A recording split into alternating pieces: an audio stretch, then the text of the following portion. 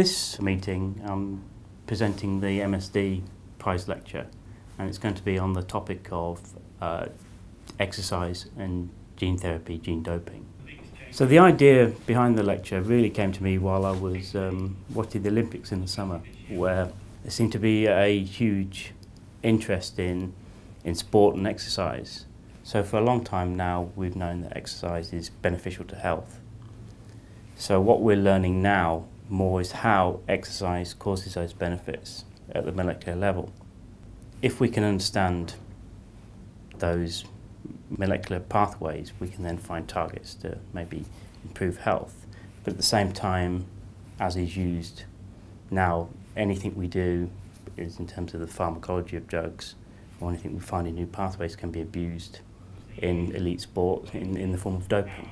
I think there are several points I want to make. The first is really to present the evidence of how exercise really is beneficial towards health.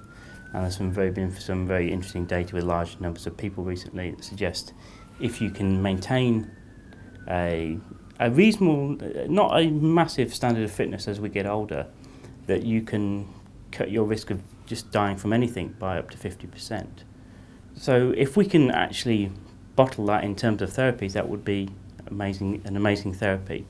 The second part is really to explain some of the new genes that people have been identified that may mediate exercise, and I'm going to highlight one of the pathways that I'm interested in called PPAR-beta, which when the gene is inserted into mice, for instance, or drugs are given that activate it and mice are trained, you can greatly enhance their running endurance. And there's also things like benefits towards their health as well, where you get prevention of high-fat induced changes in weight gain and the induction of a diabetic phenotype. The other thing, of course, this is a pharmacology meeting, so I want to talk a little bit about the drugs that are being used in doping currently, and really or abused really, they come from what we've learned of pharmacology of the body and then applied to cheating sport. And then as things have moved on, now we're entering an area of gene therapy.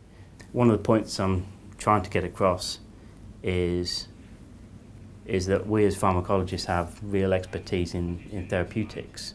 And some pharmacologists embrace new ideas like gene therapy, and some are more traditional.